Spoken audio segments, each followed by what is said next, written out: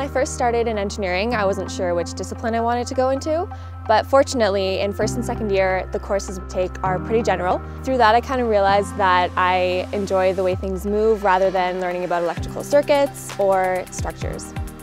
My name is Veronika Kowalczyk. I'm a fourth year mechanical engineering student at UBC Okanagan, and I'm from Calgary, Alberta.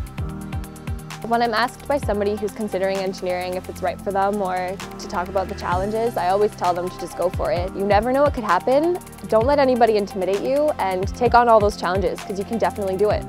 The School of Engineering has been the right fit for me because it's allowed me to develop my teamwork and technical skills by giving us the opportunity to go into labs and work with smaller teams.